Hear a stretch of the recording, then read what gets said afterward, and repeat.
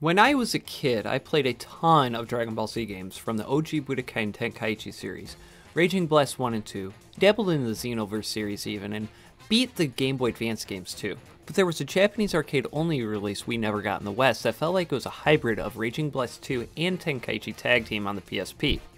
Dragon Ball Zenkai Battle. I guess we know what the Z stands for now. While being very reminiscent of those two games combined, don't let it fool you into thinking this is the best Dragon Ball game you never played. It's very much a bastardized form of those titles, and you won't be thinking this is any better than Ultimate Tenkaichi or Battle of Z after playing it. This ain't no Raging Blast 3 or Tenkaichi 4. The complex combos of Tenkaichi and Raging Blast? Gone. Battles? Blink and you'll see a game over screen.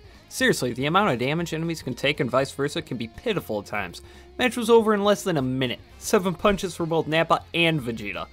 The game feels very suited for quick, rapid play in an arcade, which makes sense.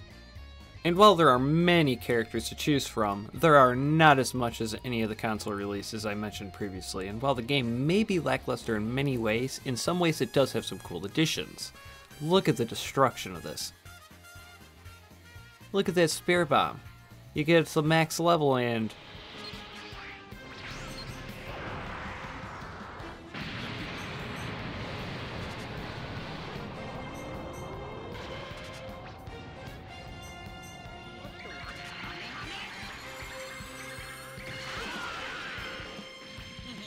The game can be fun at times, and the additions to the energy-based attacks are nice, but again, it's over way too fast.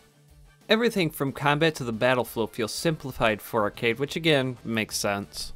You can unlock more characters and even items to customize them, however.